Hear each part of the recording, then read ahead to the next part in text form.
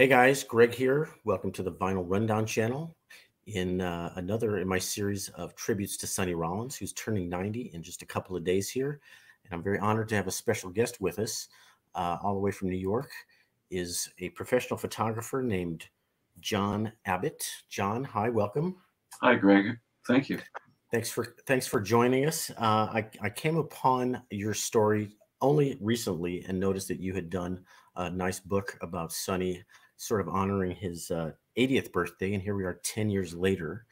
And you've had quite a impressive career as what I would call an A-list professional photographer, doing portraits for an amazing group of people. We'll let people take a look at your website a little later, but in addition to a lot of great musicians, you've done presidents, captains of industry, politicians, Clinton, Trump, Bill Gates, et cetera, et cetera. A lot of magazine covers in the jazz world, and even probably Forbes and Fortune and all that stuff. So out of all those great people, at least looking at your website, it appears that Sonny Rollins is one of your favorite subjects and somebody you've photographed more than just about anybody. Can you tell us how you got involved with Sonny? What's that relationship all about?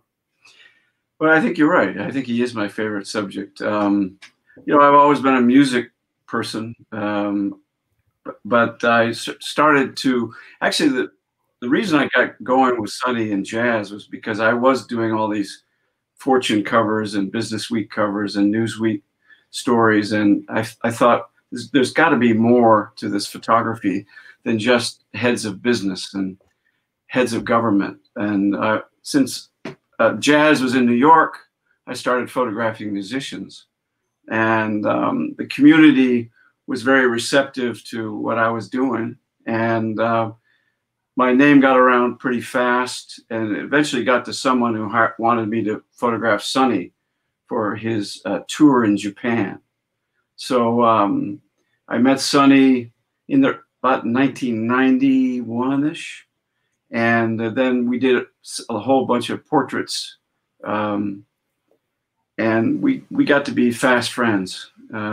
We hit it off right away, and pretty much every time he did a new record, and anytime he toured, and for the next 20 years, maybe 25 years, he called me to do his work. Wow. Yeah, so that was a very honor. Yeah, it was a real honor, no question. Are you still in contact with him? I know his health is not great, and he's moved out of the city, I guess. Yeah, he lived in Germantown for many years. Then he moved to Woodstock about maybe 5 to 6 years ago. Could be longer. Time flies a little bit. And last time I saw him was in Woodstock about 3 years ago. Oh, and, pretty recently. Yeah, maybe 3 or 4 years ago. But I do communicate with his, some of the people who like his rep, and some of the people who know him well. Mm-hmm. But I think he's saving a lot of his energy to think about whatever he wants to do, meditate, and I don't think he's seeing as many people now. Right. I would expect not. He's slowing down, but he really doesn't have a lot of family. He doesn't have a wife or kids. Yeah. And I guess he lives more or less alone. Maybe we can peek at some of the stuff on your website, and we can chat about some of the images. There's just a lot of incredible images here. Thanks. And we don't have time to go through all of them, but I think through the power of internet technology, I can do something like this. And so obviously these are all your photos. There's some cropping here that you might not approve of. Let's see if I can scroll to the top there. Right off the top, there are several striking images here. The one on the book cover, some of my music fans would recognize that as sort of a recreation of a classic Blue Note album cover. Is that a fair assumption? Well, what's interesting about that cover is that there was an art director at Abrams Books who saw my images. My guess is that she didn't know as much about jazz as I did, but she was a very talented graphic designer. She saw that image. She said, boom, that's going to be a bodacious cover, I think was the quote. So we tried a couple of different things, but that was the one that worked. and I'm not even sure she knows the Blue Note design. Yeah, that's a very classic. Yeah, which but I don't have that record in my little display here, but yeah. striking photo from the Mhm. original. And then this one at the top here with the dog. Did I hear the story that that's maybe your dog, not Sonny's That dog? is my dog. That was my dog, and his name was Dizzy. And Dizzy. yeah, and I have another dog, the same breed, the Boston Terrier, whose name is Louie. I like to Wow. name my dogs after famous trumpeters. That's maybe So you like trumpet better than saxophone. I don't know. well, I like pianists too. Drummers, sure. But Now Sonny had two dogs with funny names too. Do you know that story? well, I know I met two of his dogs. What dogs are you talking about? He had my understanding from speaking with Eric Wyatt is he had two German shepherds, Right. and they were named Major and Minor. Yeah, that he may have had more than two German shepherds because I met one of them that was called Carrie, and another one that may have been called either Major or I can't remember exactly, but Well, over the years, he's probably had several. Major or Minor. Also, Never heard that. So that's a studio shot. Obviously, you brought Sonny to the studio to do that with the nice lighting and everything. Right. So this was a studio session where it was for his 9/11 concert. Right. I think that was called. What was that called? I can't remember the name of the top, but it ended up that my wife brought the dog to the session because I knew that Sonny loved dogs, and his agent said Sonny loves dogs, so bring Dizzy if you want. So the minute I brought Dizzy, she walked in to the studio. Sonny immediately just started laughing and petting, and Sonny and Dizzy jumped right up on that couch, and we did a whole shoot. I mean, he ended up on the cover with Sonny. Wow. So that's the second album of Sonny and Dizzy on the cover, I think. Yeah, that's right. Yeah, I can think of at least another one. Sunny Side of the Street. I'm thinking of Sunny Side Up. Dizzy's Sunny on there. Is that the one with also Sonny Stitt and Sonny Rollins? And I don't know if Dizzy's on the cover, but anyway, that was just I don't think so. Ray Brown jazz joke. Yeah, that's a great album. Looking for a copy of that. Yeah, that's a very nice cover or shot, I should say, black and white. But most of your stuff is color, and striking in color. And a lot of people, old-fashioned folks like me, who think of the album covers from long ago, think in terms of black and white. Yeah. And this is one of the few times where we're seeing musicians and jazz musicians in striking colors. And I know that seems to be part of your style, but also part of Sonny's style and Sonny's wardrobe.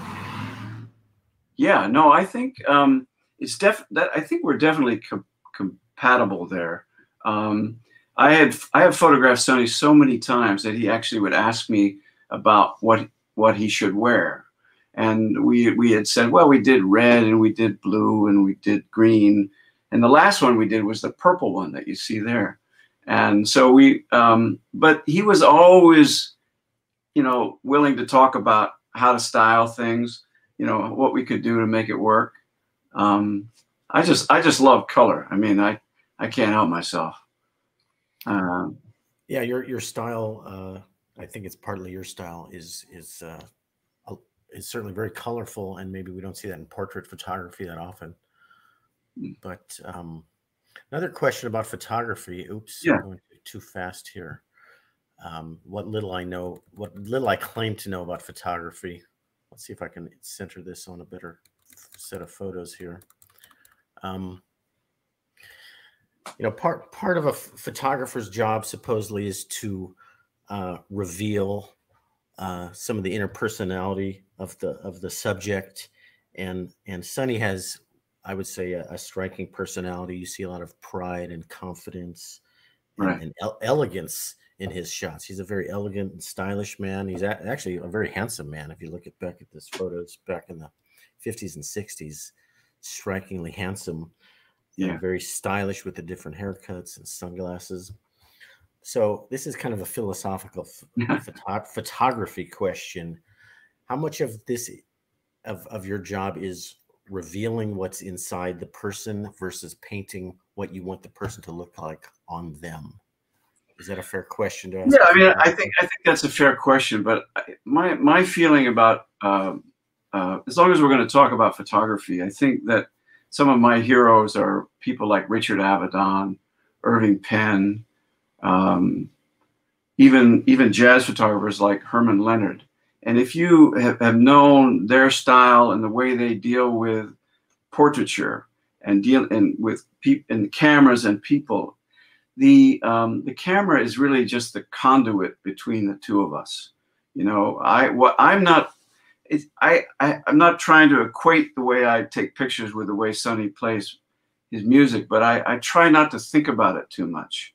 What I try to do is all the skill that I've learned over the years with lighting and cameras and f-stops and the understanding of depth of field and all these things, it's in there. You know, I don't have to think about it when I'm taking pictures. So when I'm connecting to the subject, it's not really about trying to capture the person. It's really about the connection that we have together. Mm-hmm. So sometimes it's a moment where they're relaxed. Sometimes it's a moment where they're paused, and sometimes those are the best pictures when they're not posing. So I have to be sort of aware. So I don't really have a deep philosophical point of view about photography. For me, I think it's either you have it or you don't. You know, you're either a good photographer or you're not. And like I have 3 kids, right? And they're all artistic in some way. But my middle son, is a brilliant young photographer, and I haven't taught him anything. He just goes, he takes pictures. So I think it's like a genetic thing that my grandmother was a great photographer. So I think that you develop your skills if you have it.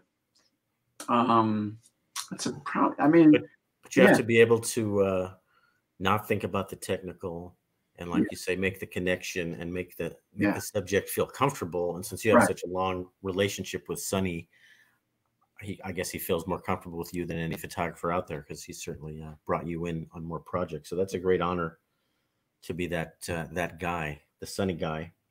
Nice. Yeah. Let's see if there's others I can. This one in the middle, the sepia tone, is that film?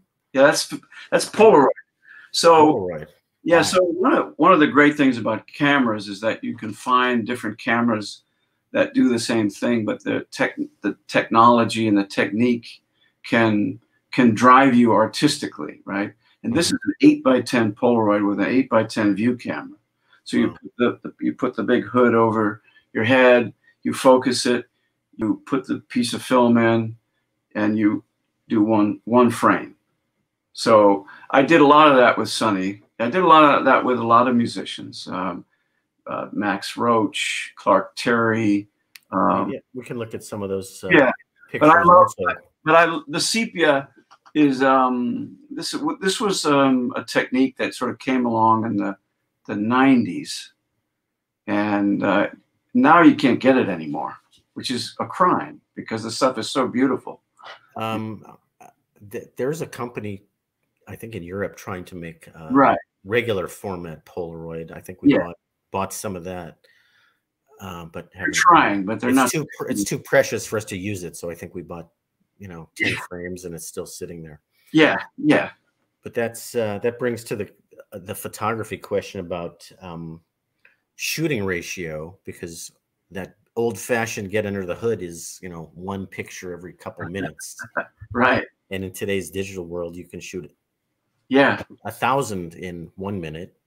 Yeah. Are you a fan of shooting a lot and then doing a lot of editing and deleting, or do you like to concentrate, or is it just change depending on the situation? Well, I think the digital age of photography has helped in some ways for a guy like me who sort of came up on analog.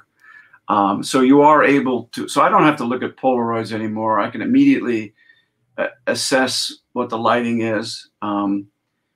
But I actually love to break out my film cameras every once in a while, especially when I'm photographing musicians.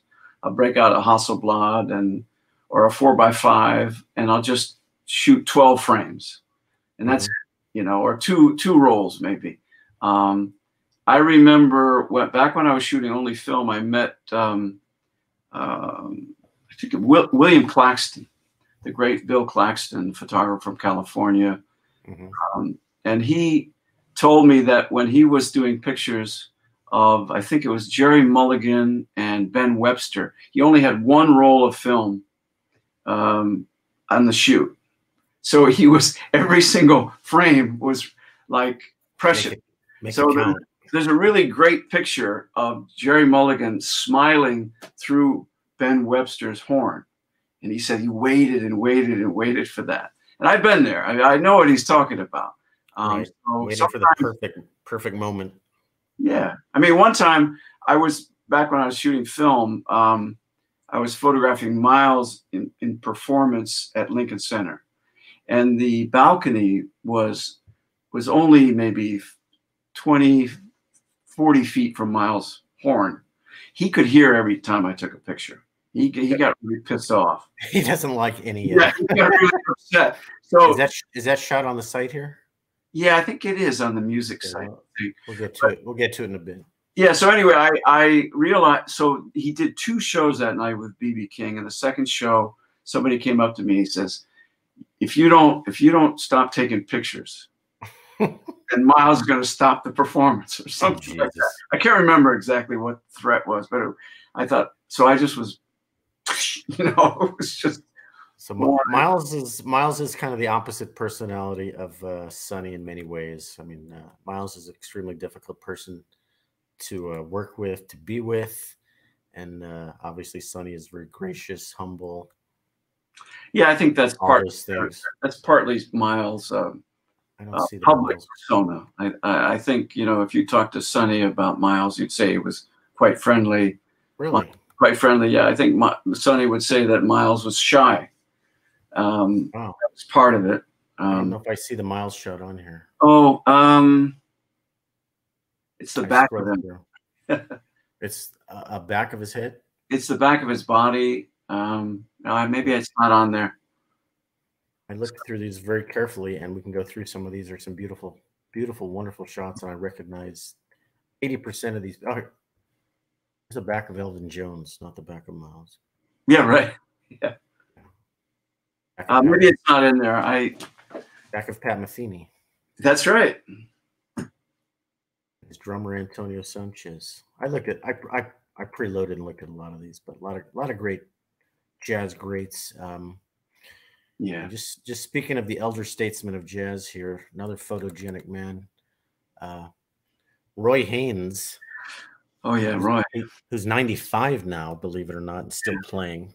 Yeah. And I hope I look that good when I'm 60 as he looks when he's 95. Yeah, he's amazing, isn't he? Yeah, some of these guys. Michael Brecker passed away, and anyway, I've lost my train of thought. So thinking about Miles. So you're talking about Miles. I'm not sure it's here. Yeah. But so many greats you've got on here. It's amazing. Well, thanks. And the fact that you got to meet virtually all these people and work with them, that's kind of my dream come true, is to meet some of these people. I've met maybe 2 or 3 of the people on this list here. Well, it's part of it's for me. It's apart from being able to photograph and do what I love and make pictures of these people whose work I admire so greatly. To be able to sort of hang with them either in a studio or when they're making music or when they're hanging out with other musicians, it's really kind of mind-blowing, some of the experiences that I've had. And I think it's definitely the most valuable experiences that I've had as a photographer, these musical experiences. And yet I'm speculating, and this might be an inappropriate question, but it's probably the corporate portraits that pay the bills, but the musicians is more of a labor of love.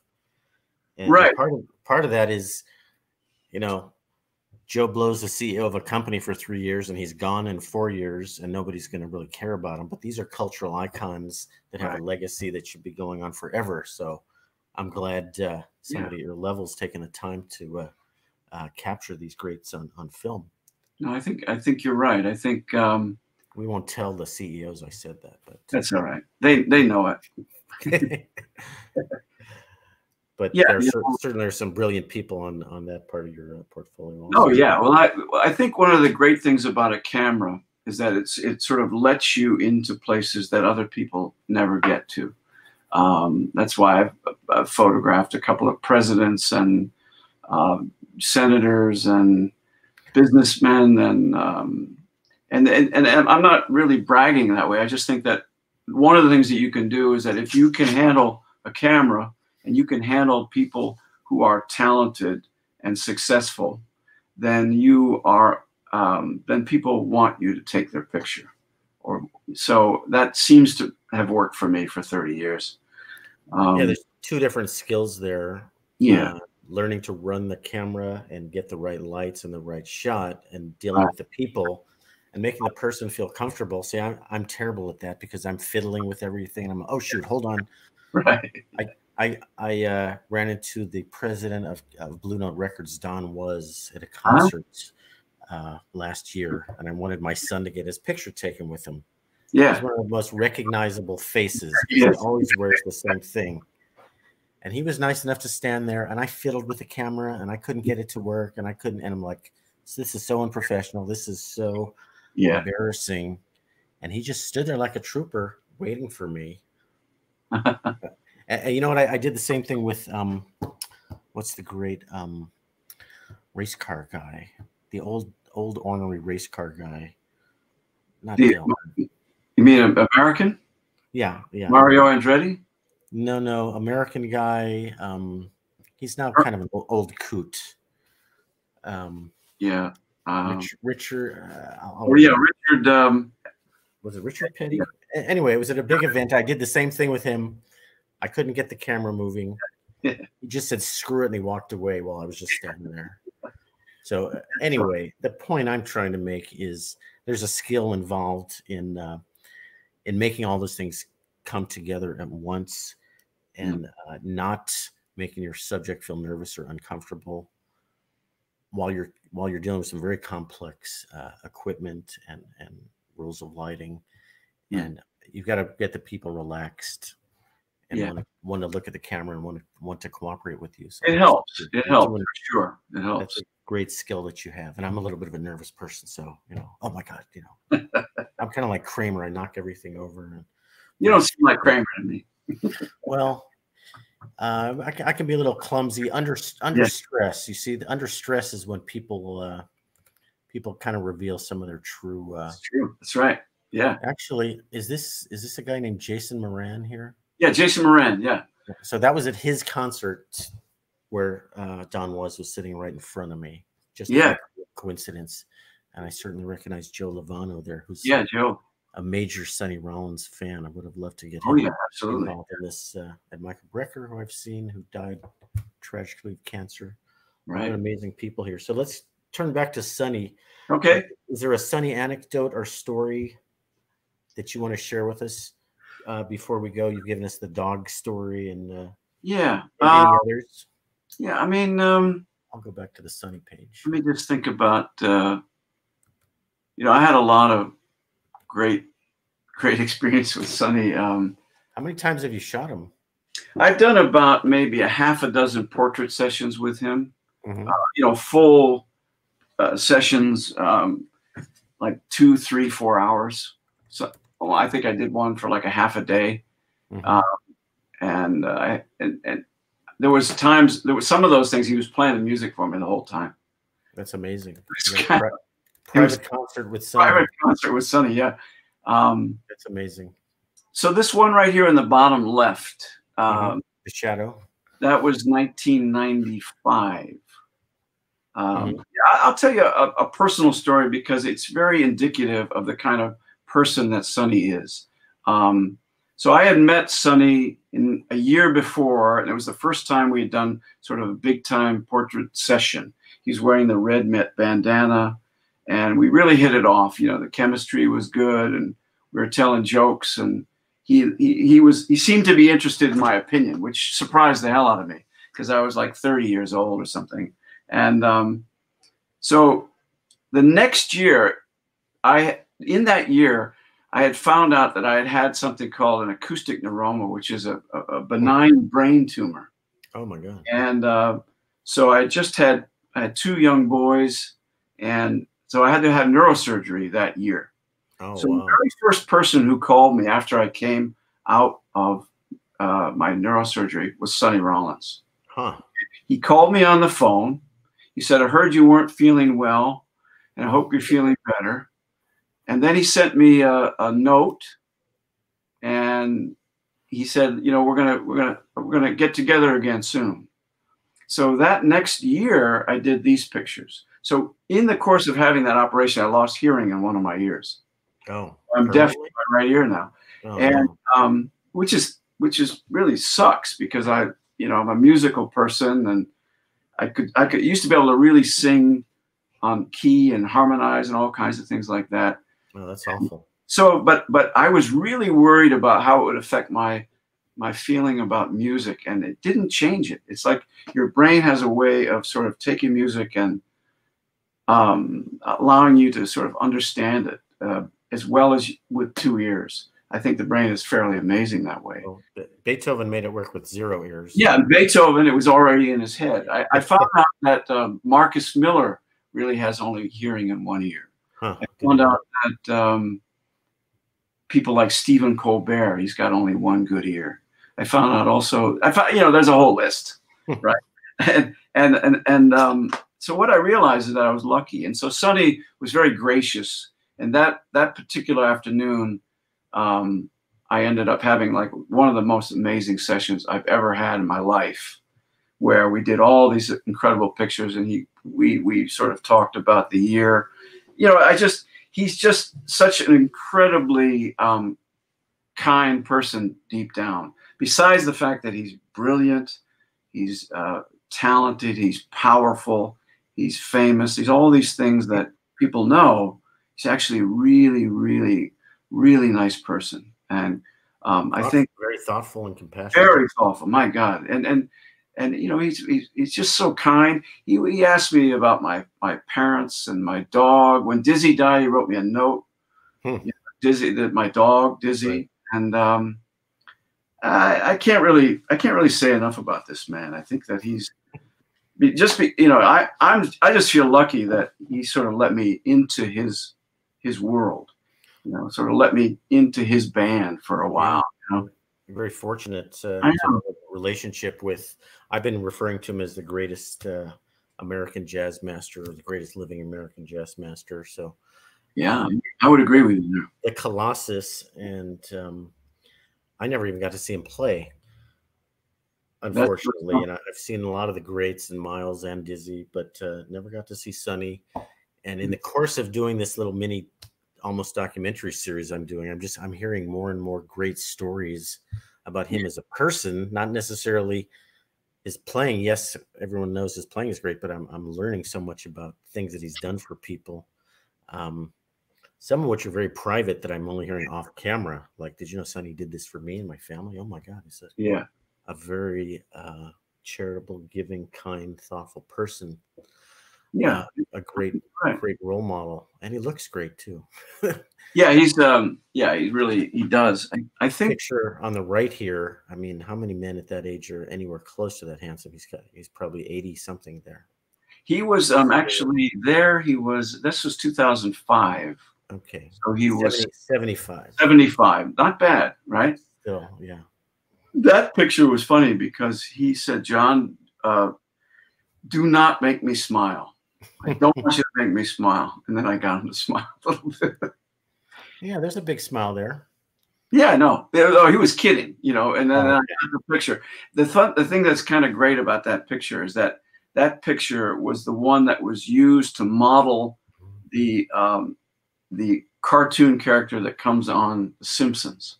Oh, right, right. I So heard about that, and I'm not sure if I've seen that episode. I thought I've seen every Simpson. yeah, they took this picture. They took sort of his hair, the cut of his suit. They may have changed the color of his shirt, but that was my image, which made me that was kind of a nice moment, a Simpsons moment for me. Well, now you've really hit the big time if Big you've time. Yeah, the Simpsons. yeah. And Eric White told me that Sonny's the only musician that's been featured twice on The Simpsons. Yeah. They built that other it wasn't Eric, it was somebody else. They built that Bleeding Gums Murphy character around Sonny because he's shown playing on the bridge, and then they had the actual Sonny, and I think he came on and did his voice too. Yeah, he did. That's right.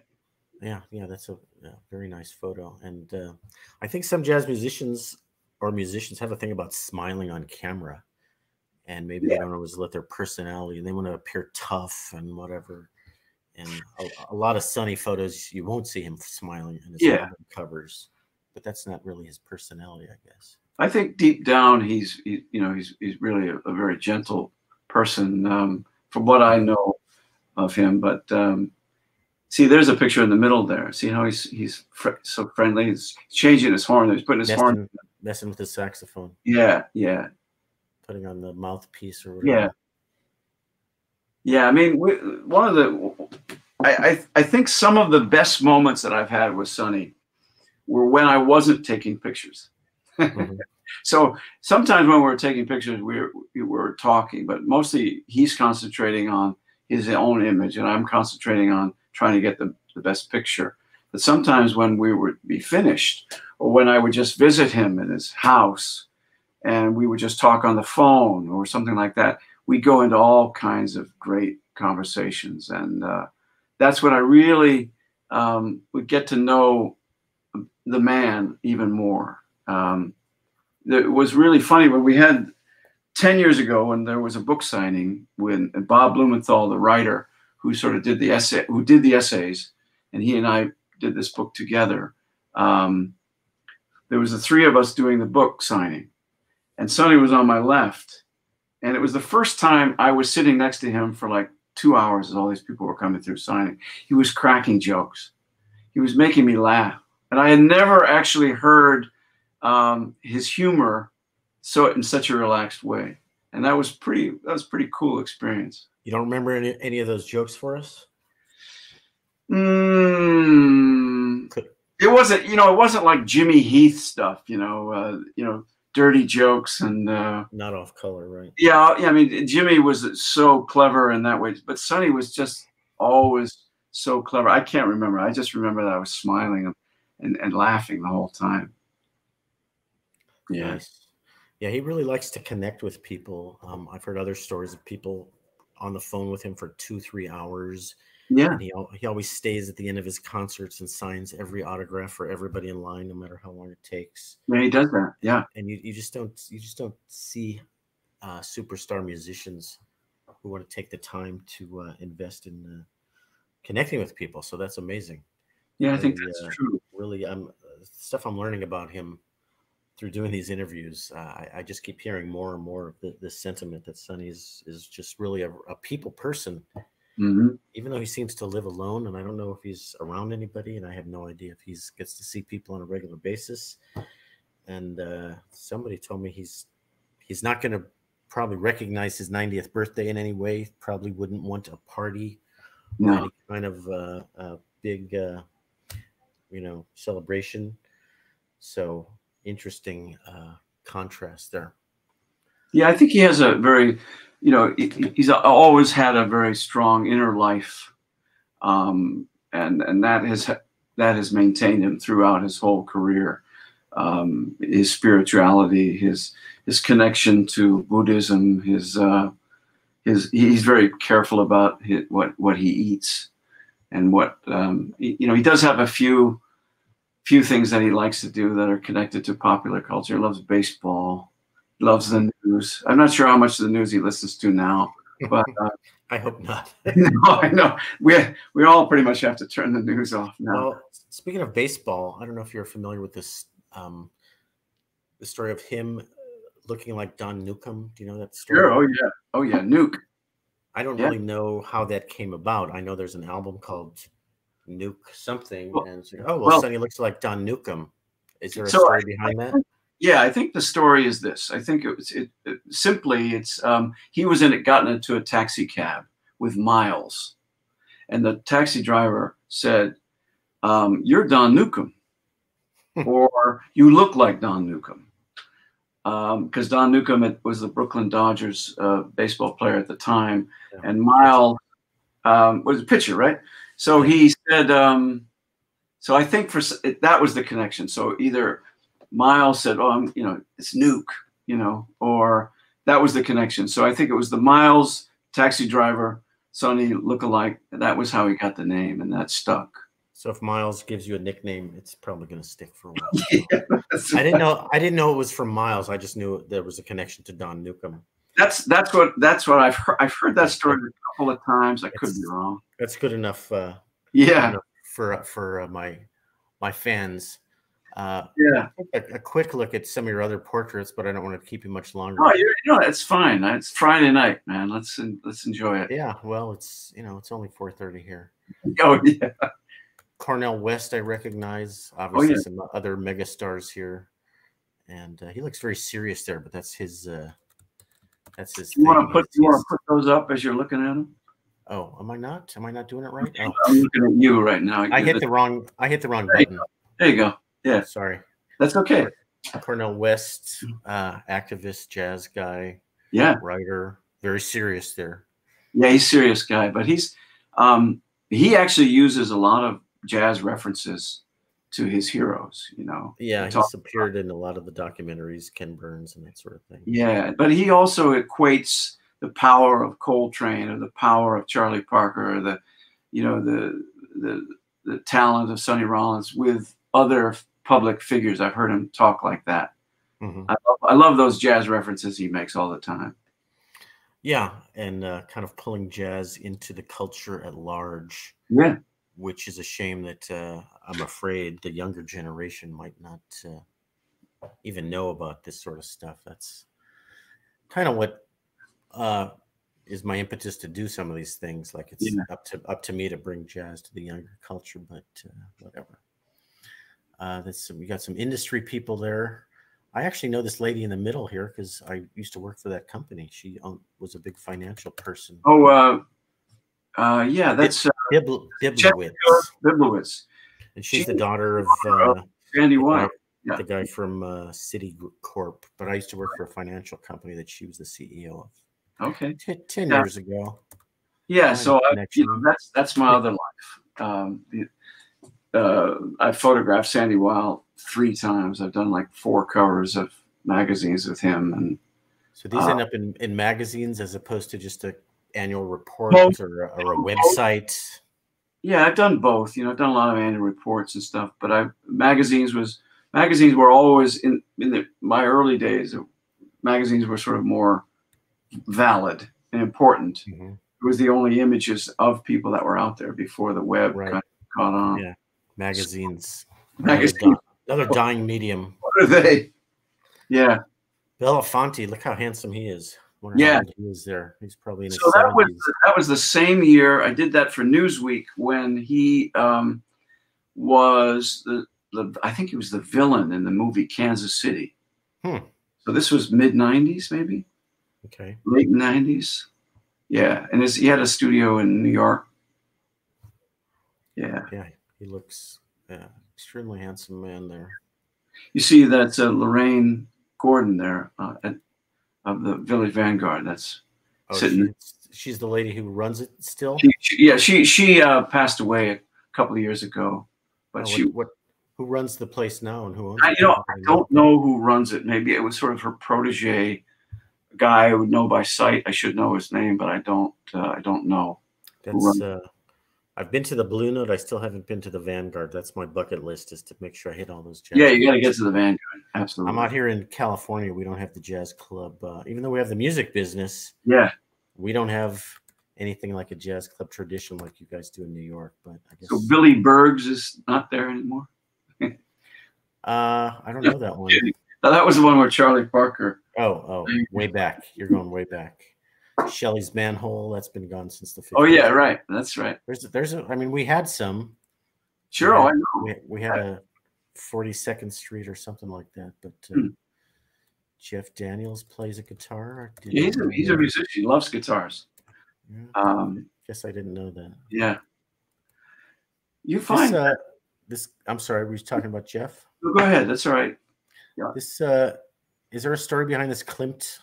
Yeah, that is the Klimt painting, and that is the Klimt painting that was stolen by the Nazis, acquired by the Austrian government or Austrian, and then the woman who was the niece of the woman painted, it was bequeathed to her. She eventually fought back. Right. That was the lawyer who made it happen. Oh, that's the lawyer. Okay, so there was a movie about this a few years ago, which that was about him. It was sort of his story. Right. The woman, I think, was maybe still alive when it. But the woman who ended up inheriting these photos is the mother-in-law of a friend of mine out here in California. The woman who inherited the paintings. Got it. So when she got these paintings, and she worked with museums, and I don't know, they're worth hundreds of millions of dollars. Hundreds of millions, yeah. And he was it's his ex-mother-in-law, so he got out of that family just a little too early. But I've been following this story because I have this distant personal connection to this this family, and it's an interesting story, interesting movie. The movie didn't do that well, but it's a fascinating story. Other people here, I don't recognize all of them anymore. Yeah, some of them are stop on. Yeah, there's Joey DiFrancesco. There's Michael Wolf. The organ player, the pianist. Am I looking? Is that right in the black and white? No, right in the middle. Right in the middle. Joey. Okay. Oh, Joey is there. Yeah. There's Joey and Joey's in the middle there. Yeah. No. No, sorry. If you go up, there's Michael Wolf in the middle, right there. Right. Okay. And Joey's in the middle of that sepia portrait on the upper right there, below the Klimt painting. Yeah. With the he's a big guy. Yeah, he's amazing. That's amazing organist. I saw him play with Michael Brecker when he was probably only 16 years old. So I keep thinking of him as a kid. Yeah. But that was 30 years ago. He's an absolutely phenomenal musician. I think that he's one of the most incredible people to see live. This is the first time in my life I was invited to do the pictures and the video on the jazz cruise. Okay. So that was the tour in Caribbean, and Joey was there. And I got to photograph and hang out with him, 5, 6, 7 different gigs. He can do anything. I mean, he is one of the most exciting musicians I think I've seen. I was really blown away when I saw him. He was an unknown when I saw him. Yeah. But, stole the show.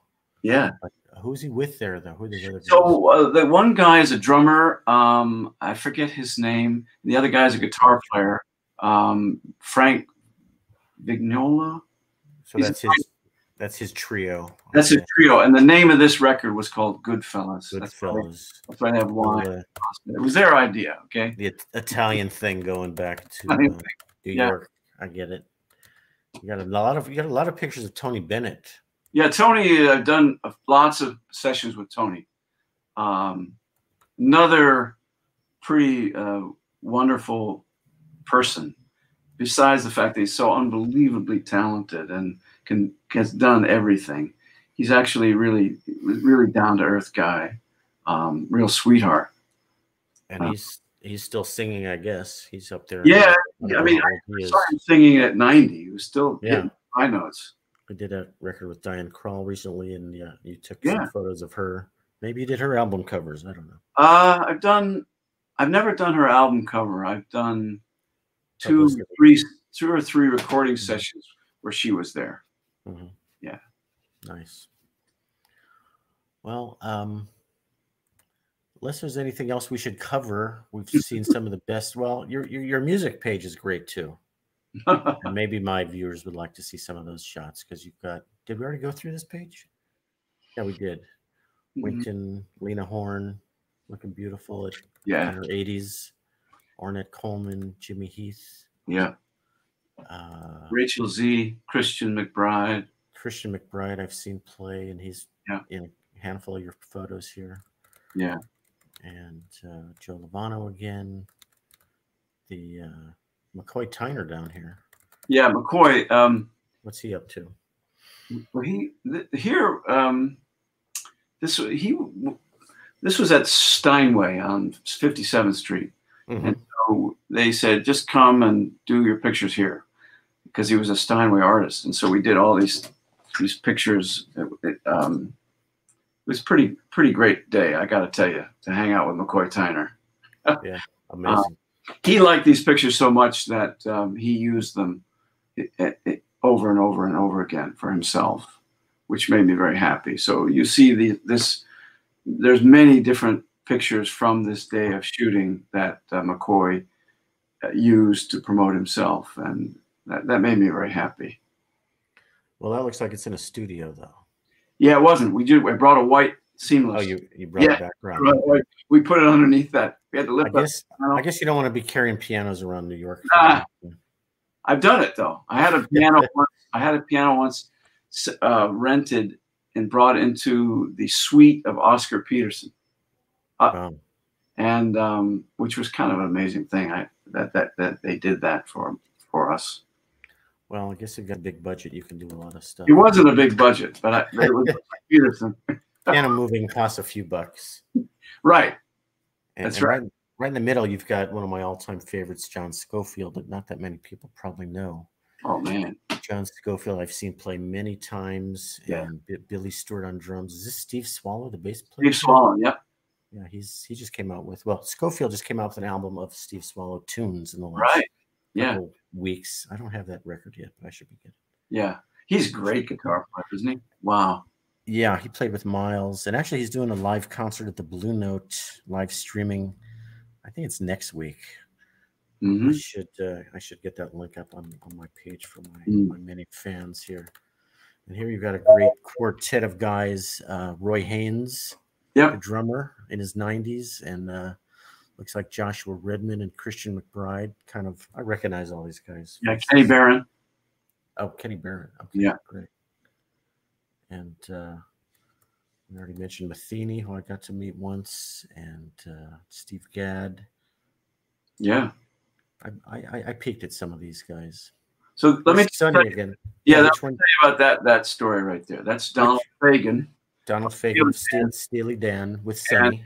With Sonny, and this is at the Apollo, right? So this is the night that Sonny is sort of getting an award from the Jazz Foundation of America in New York at the Apollo Theater, and Donald Fagen was there, and I somehow made this picture happen because these are like my two favorite artists in the world. All right, so two greats, yeah. Yeah, and the thing is that they had never met before. Huh. So I got Donald Fagen to come down into Sonny's room, his green room, and they started talking. And then Donald Fagen started talking about how Sonny influenced him as a young man.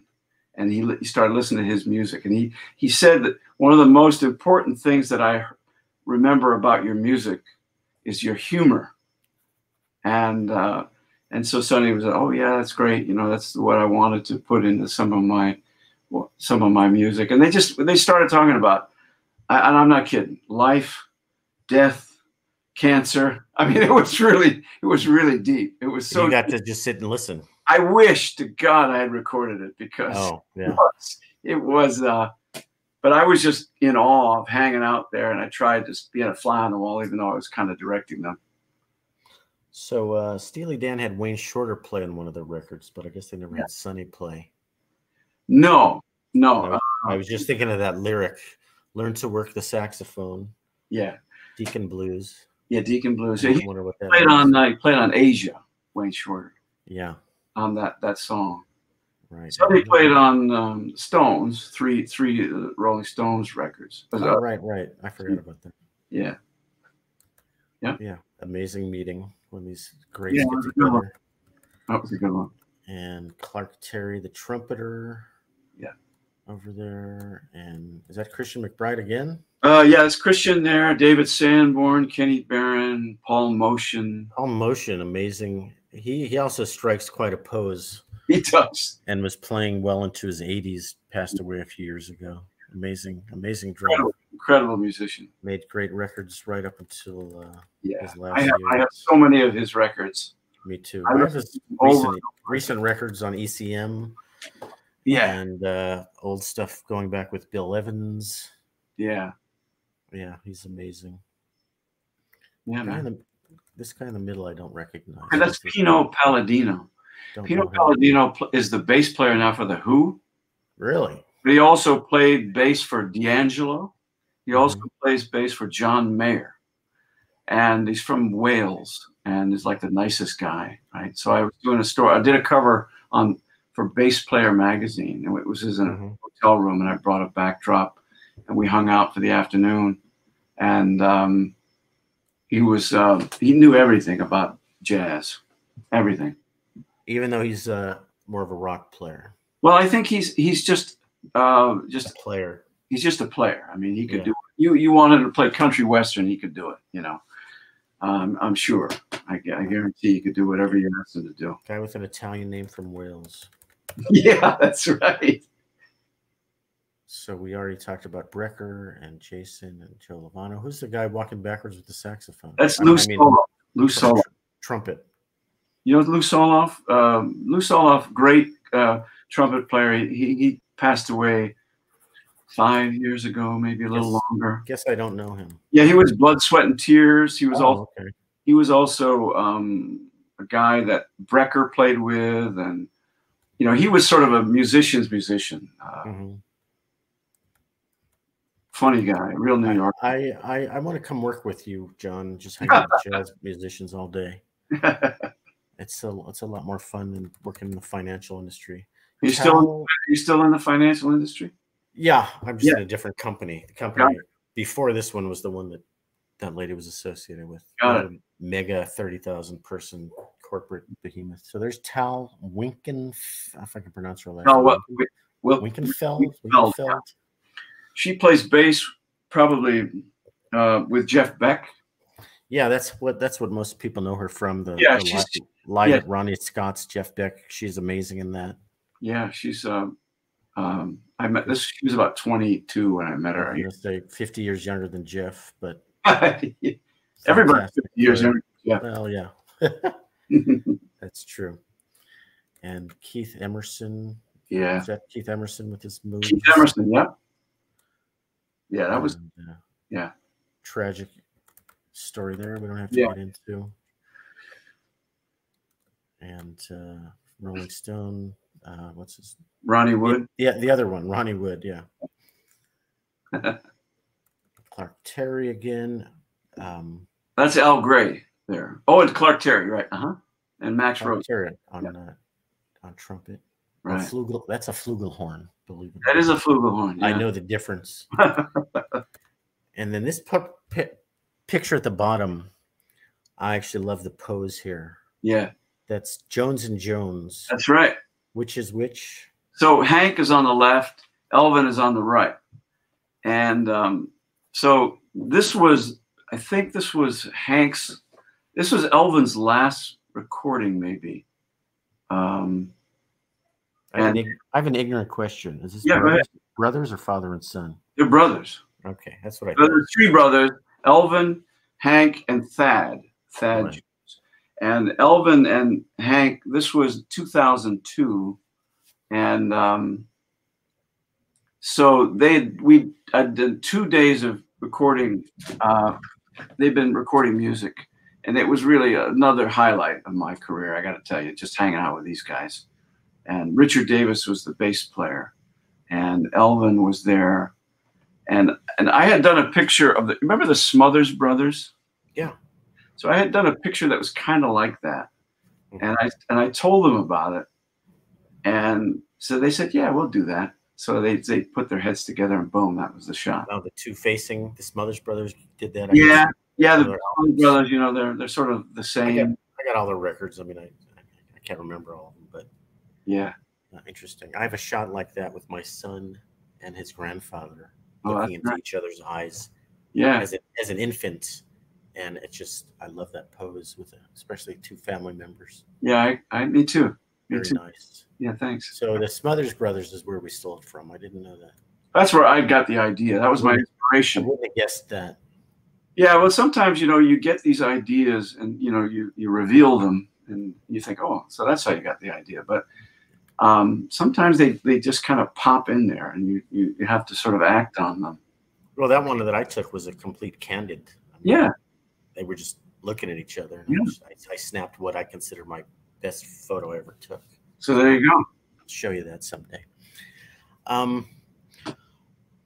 Well, John, we've gone on about an hour here. Okay, great. And I think that's That'll do. That's enough for one day. Yeah. We'll come do it again at Sonny's 95th and 100, maybe sooner. Yeah, man. Especially if you have some good music projects to share with us. So I really appreciate you coming on here, and I don't know if you have any parting words or a happy birthday for Sonny, but yeah. Well, now's the time. Yeah, Sonny is he should be celebrated every day, not just on his birthday. I think that he is any jazz musician is in debt to him, and if you don't know his music, you should know that you should go out and get as much as you can and listen to as much as you can. Buy all his records, folks. Yeah, there you go. Right, that Saxophone Colossus record. That's a winner. Those are my two favorites there. That Colossus and the Bridge. That's another one of my favorites. Got a few more strewn around here somewhere, but it doesn't matter what you listen to. You just enjoy it, and the music is what's important. Yeah, well, but it helps to have a nice photo to look at on the cover and in the magazine. Yeah, man. Well, thanks for doing this. Yeah, John, I really appreciate you spending all this time with us in your busy schedule back there in New York. And I will link to your website on the notes on this little recording we're doing. And folks, stay tuned and check out the other interviews that I did with friends of Sonny and admirers of Sonny, and trying to spread the word for those who maybe don't know about him. So, John, I think that's it. We'll sign off. Yes, sir. Have a great night. You too. Thanks for the time. We'll talk to you soon. All right. Bye.